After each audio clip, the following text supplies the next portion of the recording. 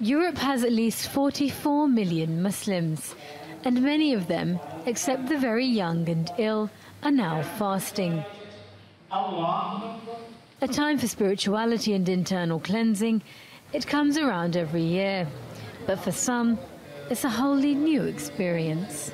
Spanish Londoner Nadia is experiencing Ramadan for the first time. Before I revert to Islam, I was thinking, oh, Ramadan is just not to eat. Why they do that? Why people stop eating? And after, when we know the meaning, I think we just feel very good doing it. At the end of the day, it's just, we feel very good. It's not that hard.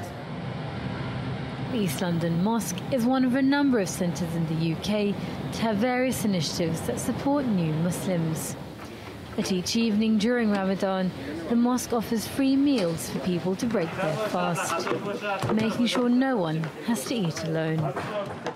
What better place than Islamic mosque or a masjid to break your fast? Having lots of converts or reverts, Muslim brothers and sisters who don't have the family support that they need, the usual Muslim brothers and sisters have.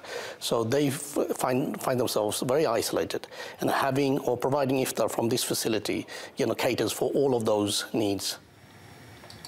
Barrister Ahmed Thompson still recalls his first experience 45 years ago.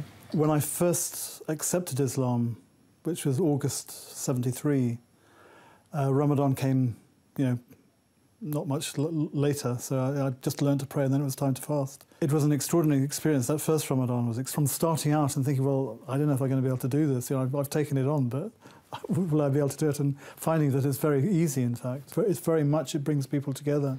As the sun now sets on yet another day of fasting, it seems that a new personal story dawns with each Ramadan.